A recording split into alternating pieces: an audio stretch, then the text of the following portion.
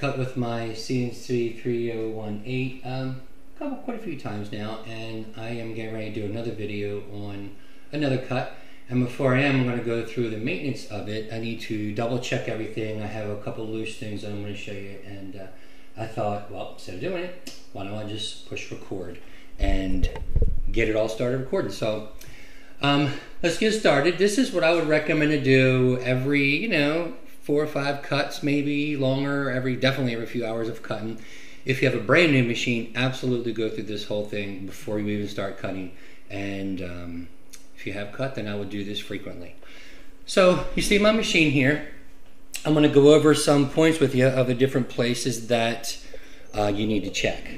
So all of the moving parts, when you put it together, you see you have two Allen head screws here and here. And then you also have one up here, and then you have one in the very back down here.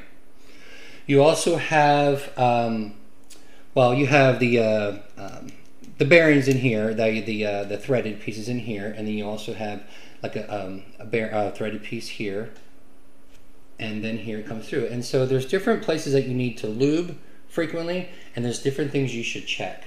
So one of the things I want to show you is on my machine, and I saw someone else had mentioned this in the group, these, I call them collets, but these bearings here slide up. And so when my machine comes up and down, when it goes down, sometimes these stay up. And I recommend getting, so I have got just some regular Loctite, if you could see. Basically, I've already Loctited all of my Allen heads, and I'm going to take one off to show you why. But I'm also going to put a drop right here. You do not want it to touch this. You do not want it to touch your rod, because this is going up and down the shaft there, and you don't want it to go up.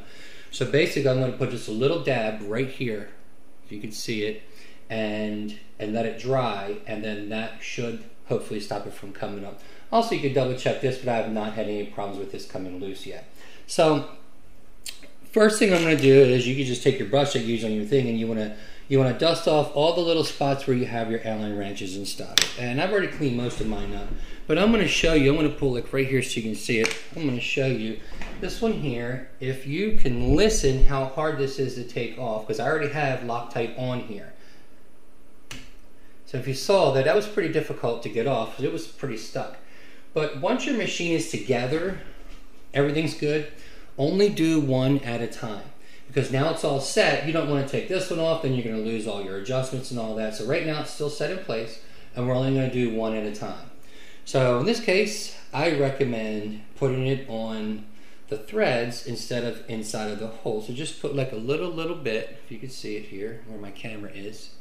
Just going to put a little bit. Just a little bit. And that's plenty, if you can see that. And then I'm going to put it in there. And I'm going to, sorry I hit the camera, I'm screwing in. If you can, nice and snug. And if you can see, the blue on the outside, that's going to dry. And when that dries, it's going to be really tight. So I would definitely do that. And then what you could do is spin around this one and now take this one off. And put the Loctite on there. If you've already done it, I would leave it. You could just double check it. How I double check mine is I simply put this in there and it's pretty snug. It's not going anywhere. So I'm going to assume it's still snug pretty well. So I would recommend doing that with all of them. Even up here, whoops, the wrong way here. You have one Allen wrench here and it is still really snug. And you've got another one on the other side. And do the same thing there. So I would recommend doing that both here, only one at a time. Put it on the threads itself and then put it inside. And the same thing for the very back. There's one back here. Let me turn my camera so you can see right here. Definitely do both of those. As you can probably see from the camera, I've already done it and there's still blue all around it. So it's pretty snug. I've already checked it. They have not come loose at all, which is a good thing. Definitely just check them, just make sure every so often, they're good. Every so often, dust them off, make sure they're still there. Sometimes you'll even, if it comes loose, one even might come out and you may not even know it because one still has it in place, but just make sure it's cleaned off pretty good. So here, I have a problem with this sleeve coming up. And so what I'm going to do is I'm going to, hopefully you can try and see me do this, I'm going to put a little dot right there. And I kind of don't feel comfortable doing it with, I don't want to get it on. Yeah, I don't feel comfortable like that. So I'm actually going to put it on my pencil. Just a little bit, like that. And then I'm actually going to put the pencil just like that. Because I do not want to get this shaft.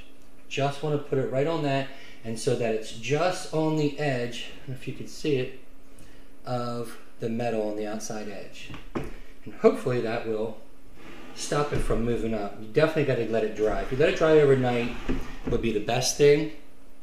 I'm going to do the same thing on this side. And actually, you might even be able to see this side's actually up a little bit. So I'm actually going to get something to push that down. Hold on. Definitely don't use a screwdriver or an Allen wrench. Use a piece of wood because you don't want to scratch any of that up. So I'm going to do the same thing here. I'm going to put a little on my pencil. Whoop. Right there. And I'm going to put some right here. So I don't know if you can see that right there. Just got a little dab. Do not want to get it on there. Got a little dab right there. When that dries, that should help hold it from coming up. I actually have that problem a couple times, and I didn't catch it till they slid up. And if they slide up, it allows this head to move in and out, and it's just going to mess your whole project up. And I'll tell you something else. I've had it do that, and when this raised up, it pushed the collar back in, and at one time I never even knew that it did it until afterwards, and it messed up my cut. So that's a possibility of sometimes why you could have your cut messed up. So another thing I hear people talking about, things start to get squeaky, and should you lube it? What do you lube it with? So you always want a dry lube. I love it with Teflon. It's my favorite thing. I get it at any of my local hardware stores. You can get it at Amazon, whatever, but you definitely want a dry lube. You do not want something that is wet. Just kind of, if you want to get an idea, if you take a piece of grease, you put it on here and put sawdust all over it, what's going to happen is it's going to stick to it like it's no tomorrow. Nothing you can do about it. This stuff, when you spray it, you can see it spray, and then it almost instantly dries into nothing. So you can see now it's nothing on my finger, and that now is almost completely gone. So what I normally do is I don't spray any here because you don't want to put any on the motor. It's not going to need it. All of the moving parts. So for example, over here is one common place down in here. So you have these threads right here. Let me wipe my blue stuff off. You got the threads right here going through a, I guess you want to call it a gear, which makes this move left and right, and that squeaks a lot. So I'll actually shoot a dab in there, just a little bit, not a lot, shoot a dab in there, and then it'll quiet down. Sometimes I will, as you can see the white, I've shot it before, just shoot a dab in there. Not a lot, just a little bit, you know, and that's it. And most of the time it quiets down and it runs perfect. Another spot is right here. This runs here, and sometimes it'll squeak, and so I'll just, you know, shoot a dab in there real quick and you're good to go. So that there are the main places. There is one more that I have not really had to do, which is right here, and technically you kind of can't do it while it's running because you can't get to it. So if it really doesn't, I haven't had a need to put it there. So just so you know, that's what you should use, is the dry lube for sure. Definitely that. Never spray nothing up here on the motor. None of that. Nothing in the motor here. Nothing in here. Definitely nothing in here. Just the places where it's going to be moving on the gears. And that's pretty much it. There's the other spot sometimes right here, but I don't think I've actually had to spray it here. So that's pretty much it. That's pretty much it for my maintenance. One other thing you can do is just kind of turn it around and make sure you're free of everything back here. You can see where I've sprayed it before. Just kind of wipe it down Make sure everything's kind of clear. You know, no piece of wood, nothing's stuck in here, everything's good.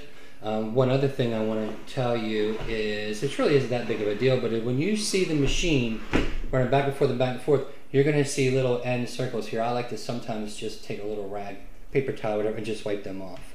Wouldn't hurt. I don't put any lubricant on this at all. I've never had to, and I don't think I would. It's not going to need it, but just make sure it kind of stays free and clean. As you can see, this Teflon stuff just wipes right off with my hand. And that's pretty much it. That's the basis. The squeaking is probably that, and the bearing under the bottom there, and the definitely the one right in here. I'm sorry, the other one was right in here. This one has not needed it. There's a bearing in, or a gear in there, also a threaded thing, and it has not needed it. And I never had the problem because it doesn't move as much as this one does. So as you can see, I got to let those dry. They did not get on the shaft here, and that should stop them from going up. And that's pretty much it. Hope that helped. I definitely will do this every so often, and definitely if you have a brand new machine to do this. So I hope that helped everyone, and if you have any questions, feel free to let me know. Thank you.